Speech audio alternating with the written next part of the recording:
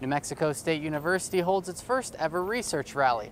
The rally honors NMSU faculty and staff for their recent grant to find better ways to grow and refine algae into jet fuel. NMSU chemical engineer Professor Shugun Dang is thrilled the university received a more than $2 million grant from the U.S. Air Force to find better ways to turn algae into jet fuel. It's not only, I think, important for the Air Force, it's going to be important for the whole country. Dang expects he and his students will produce a minimum of 1 liter of biojet fuel in the next year for the Air Force to test in planes.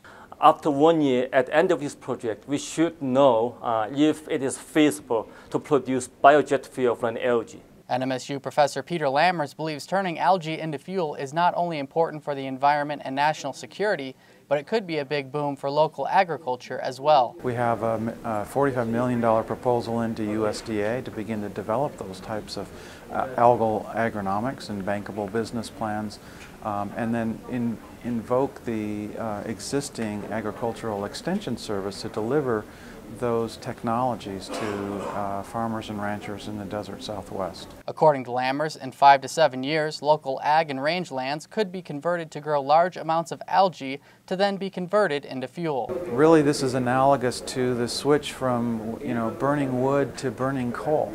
In the late 1700s and early 1800s that fueled the Industrial Revolution. Because biofuel could be a game changer, Lammers thinks the U.S. must act immediately to develop technology. Otherwise, other countries, particularly in Asia, will jump out in front and reap the economic benefits. If we don't, other countries will, and we will lose our advantage unless we are keenly aware of the international competitiveness of this area.